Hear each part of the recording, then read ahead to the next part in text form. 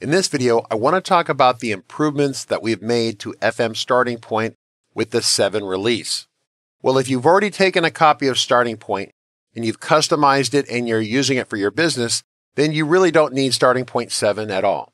Starting Point 7 is useful if you're going to learn about the FileMaker platform, so you're doing more learning or you're just starting to learn.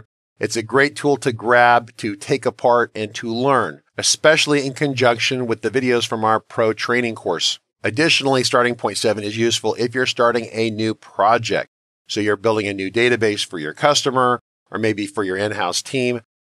Doesn't really matter. Starting Point 7 is a great place to start. So what new features are in Starting Point 7? So first off, let me cover the boring stuff. We actually have a large number of bugs that were fixed in Starting Point 7. And a lot of those bugs have to do with the printing of estimates and invoices, especially the multi-page invoices.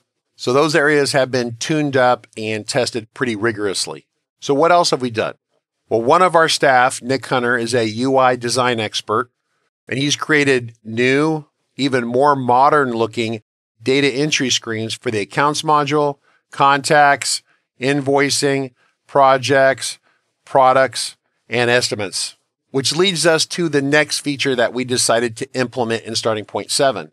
A lot of people who open up Starting Point really are brand new beginners. And I think some of the more advanced layouts are overwhelming to them. In fact, as I train people, keeping the layout simple during the learning process is always an advantage. So when you start FM Starting Point for the first time, you'll be presented with a dialog which allows you to select your comfort level or level of experience. So you have beginner, intermediate, and advanced. The data entry screens for each of those progressively gets more advanced. If you're a beginner, you get a very basic data entry screen, which is the best place to learn. If you're an intermediate user, then you have the data entry screen we created with the release of FM Starting Point 6, which has the master detail portal on the side.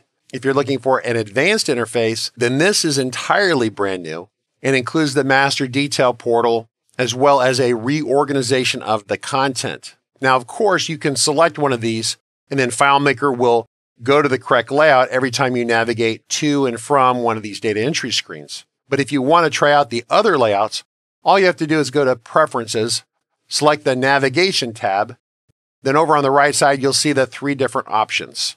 In fact, you'll see a 4th option, which leads us to the really big new feature of Starting Point 7, which is integration with QuickBooks. So my team has teamed up with the folks at Productive Computing, and we have directly integrated support for QuickBooks Online using Productive Computing's plugin. Now, in order for you to actually connect to QuickBooks Online, you of course would have to have a QuickBooks account, and then you would have to purchase the plugin from Productive Computing. And while those cost money, the programming to get the plugin set up in FM Starting Point, which is a CRM, has already been done. So we have some other videos that talk about the capabilities we built into FM Starting Point.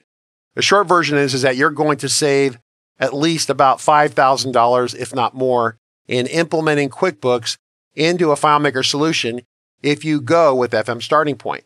So this is totally free as part of our product. However, the plugin from Productive Computing is not free. And if you think about what we've done previously, this is kind of a common strategy. We partner with industry leaders to bring their capabilities into the product. For example, we have a lot of hooks and connections to 360works and their products, especially email management. We also have hooks and connections to Geist Interactive's products, specifically the Barcode Creator product. And so while each of those products must be purchased if you want to use it with FM Starting Point, the programming and the code and the setup in FM Starting Point has already been done, which will dramatically cut down the time and cost of getting those technologies implemented. Of course, you can implement just the pieces you want or don't implement any of them. It's up to you.